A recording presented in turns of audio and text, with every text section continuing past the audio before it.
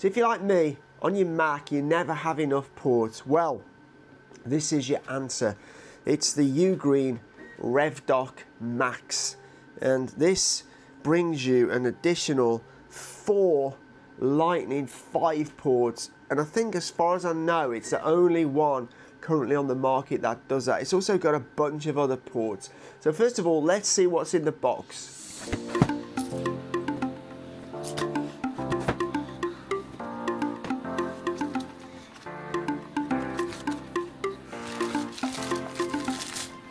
A very heavy power supply.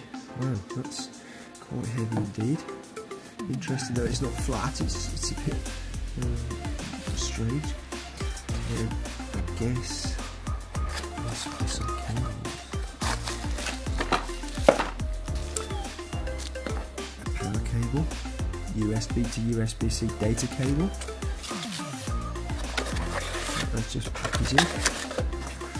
And the unit itself, which is also quite heavy. I didn't expect it to be that heavy, but that's the unit. So first of all, we have the power supply. Now I'm a bit surprised in this. As I mentioned when I was unboxing it, it doesn't sit flat. It's like it moves around, which is like really a bit strange. So what I'm going to do to fix that, I'm going to put some sticky feet on the bottom. So I'm going to put these sticky feet on, and that should solve the problem, hopefully. Turn it over. Yeah, that's better. That's much better. Look, it's nice and stable now. Let's get that plugged in. Right, the dock itself, so it has a front and a back, and it has little feet here, and it also has feet here, so you can mount it this way, or you can mount it standing up like this. Now I prefer it this way, so I'm going to go with this way. Now on the front, you first have a power button. You've then got a USB-C, which is a 10 gigabits per second. You've got 2 USB-As, which are also 10 gigabits per second. You have a micro SD reader, and you have a standard SD reader. You also have a 3.5mm audio jack. Then turning it round on the back, you have another 2 USB-A ports, but those are only 5 gigabits per second. You've got a LAN, an RJ45 LAN port, which is 2.5 gig.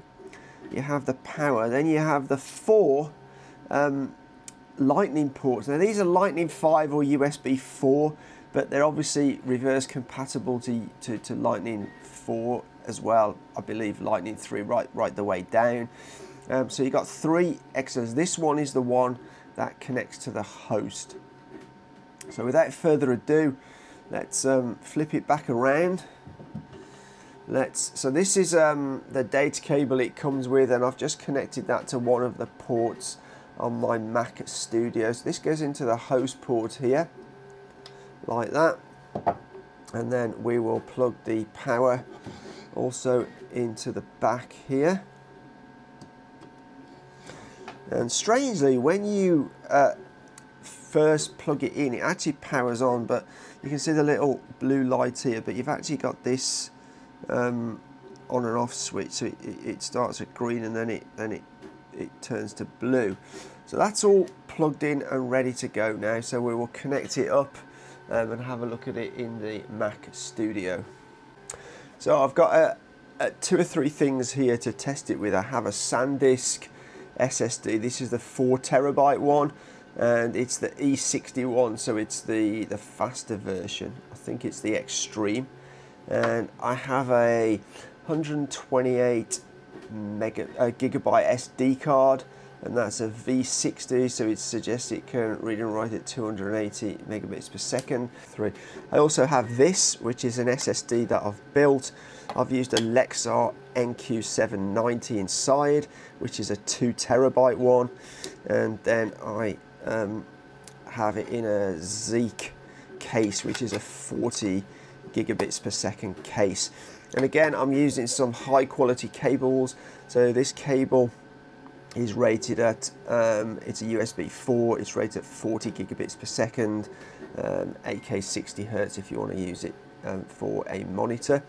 Then I have another high quality cable here, which is also rated at 40 gigabits per second. It's really important when you're using data to use the high quality cables that are rated for the speed. If you start using cheaper cables, you will get slowdowns with data. So it's really important to use cables. So what we're going to do now, we're going to test a couple of these drives using the dock that we've just powered on.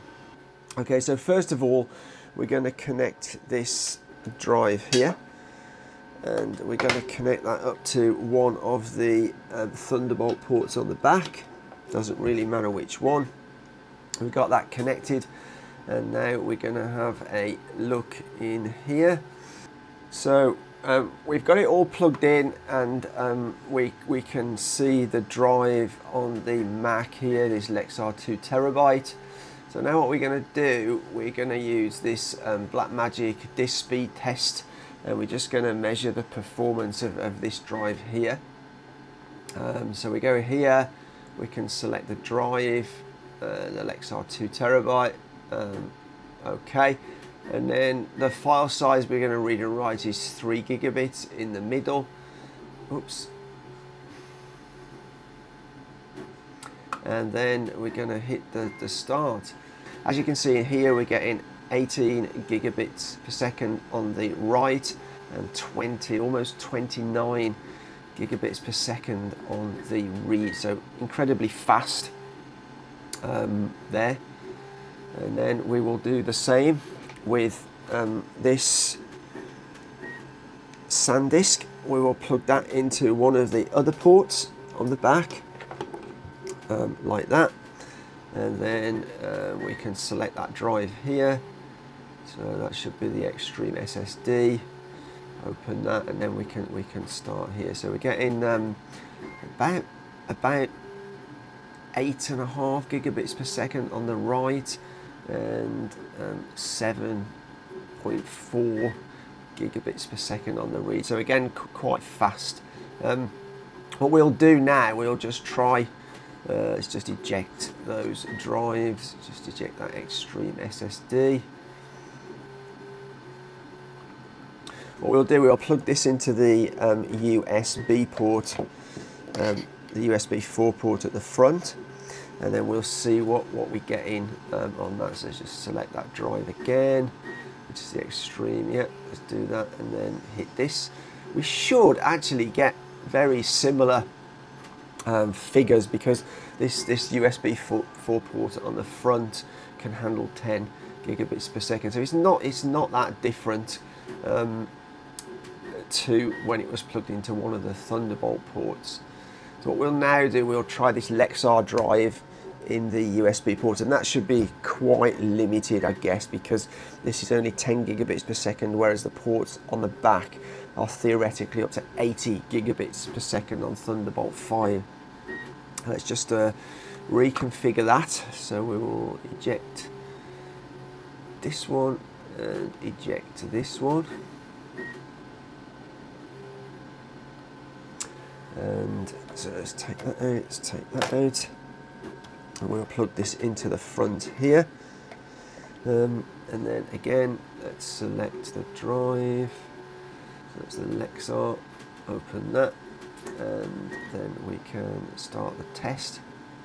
As you can see now, we're getting about 8.5 gigabits per second on the write and 7.4 on the read. Again, that's now being limited by the speed of the 10 gigabit port. So you can see if you have a drive capable like this and you've got it plugged into a lightning port, you're getting really super fast data transfer. Just stop that. And then finally, we're going to try the SD card. Now, this is not the fastest SD card. It's a V60. It's a Kingston React Plus. So let's plug that in and see what we get with this. Let's just select the drive. It's called Untitled. Open. And now with some 3 gigabyte files, let's test that.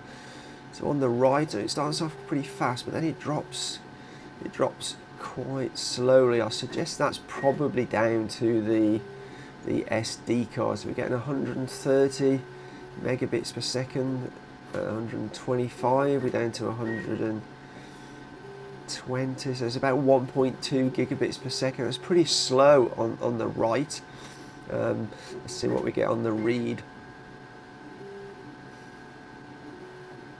On the read we're getting about 200, so 2.3 gigabits per second, which is pretty consistent.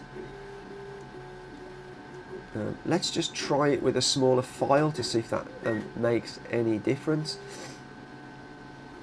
We'll try with a 1 gigabit file and start that. Yeah, it does make a slight bit of difference. We're getting an average write of about 2 gigabits per second and an average read. Oh, it's a bit slower on the read on the 1 gigabytes, but about 2.3 gigabits per second. So actually, it's not far off what the card is actually suggesting. I'll just eject that.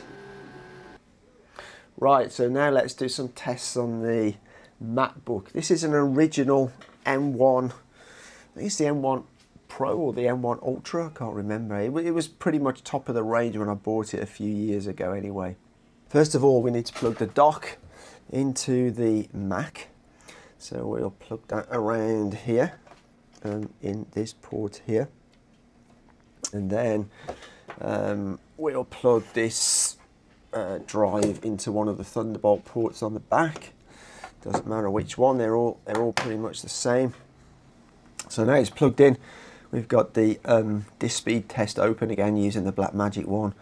We should hopefully be able to see that drive yet, the Lexar 2 terabyte. Let's open that, and again we select a 3 gigabyte file which is in the middle, and then we can test that. So we've got 18 gigabits per second on the write and 29 gigabits per second on the read, and that's pretty consistent. We're up to 30 gigabits per second now on the read, and that's pretty consistent. What we can do, just as a comparison, if I just stop that and eject that drive. So now what we'll do, we'll plug this directly into the MacBook and see if there's much of a speed difference. So again, we have to select that drive, Lexar 2 terabyte open, and then start. So we've got 2024, and so it's slightly faster on the write when you plug it directly in, but it's pretty much the same on the read. Again, I have no idea why that is. If you do know, let me know down in the comments. Right, what we'll do, we'll eject that from there, find and eject, and then we will plug. Oh, hang on, just a second. I don't have it.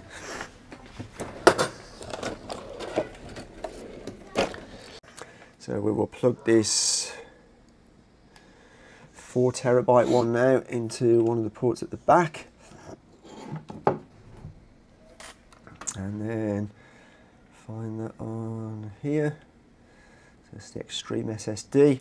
So this is the SanDisk 4 terabyte one, and we can see what we're getting from here. So just around 8.5 to 9 gigabits per second on the write, and 7.7 gigabits per second on the read. So you can see these SanDisk drives are considerably slower than building one with an M2 SSD in a case that can handle 40 megabits per second.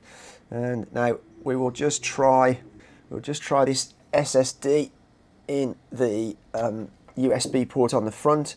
Now, bearing in mind this is only a 10 gigabits per second, but it shouldn't affect this much because it's not hitting its speed. You know, it should be able to handle that quite well. So we'll just have a look. Oh, interestingly, it's slightly faster through that USB port, and I think that's possibly because this is not a dedicated Thunderbolt device. Both of these are USB devices. Whereas I think if it's a dedicated Thunderbolt device, it probably would be a little bit quicker. So we just do one last test before we finish the testing. And what we're going to do, we're going to plug this SSD, a 40 gigabits per second SSD, into the USB port on the front. Now this should limit this because this is only a 10 gigabits per second port, where this can handle 40 gigabits per second. So we'll just see how it does. Select the drive, open and start. Yeah, so it's in the limits. It's around 8.2 gigabits per second on the write, and sort of 8 gigabits per second on the read. So obviously if you do have a fast device like this, you want to be plugging it into one of the Thunderbolt ports at the back. Okay, so my opinion of this, I think this is an absolutely amazing dock. There's very few on the market that have 4 Thunderbolt ports. So these are actually Thunderbolt 5 ports, which will actually do up to 80 gigabits per second. That is lightning fast. Unfortunately, I don't have anything else that's Thunderbolt 5 to try, but I'm sure there will be the construction is very good. It's all metal. It is a really solid piece of kit, and if you have a Mac, it's definitely worth investing in this. Whether you have a MacBook, whether you have a Studio, a Mini, it's definitely worth investing in this. And just one other thing, I don't know whether I'll mention, but this can support multiple monitors up to 8K 60 Hertz. But that will very much depend on the model of Mac you've got. I can't go through it because every Mac has different configurations, but it will support multiple monitors. So it's actually more ideal when you're using a MacBook, especially if you have like a MacBook Air, because they're limited on the ports. Whereas a Studio, it has like 4 or 5 Thunderbolt ports and 2 or 3 USB ports anyway. So it's not so useful with a Studio, but for a MacBook or the Mac Mini, it's absolutely fantastic. And yeah, I just want to tell you that the video is not sponsored. I bought this with my own money. Here in China, it cost about 1,400 RMB. I think when it goes on sale across other parts of the world, it'll be about $300 to $350. I haven't found it on other foreign websites yet, but the previous generation was about $250 to $300. So I think this will probably be $50 to $100 more. But yeah, go get yourself one. Anyway, I hope you liked that video. And for now, I'll see you in the next one.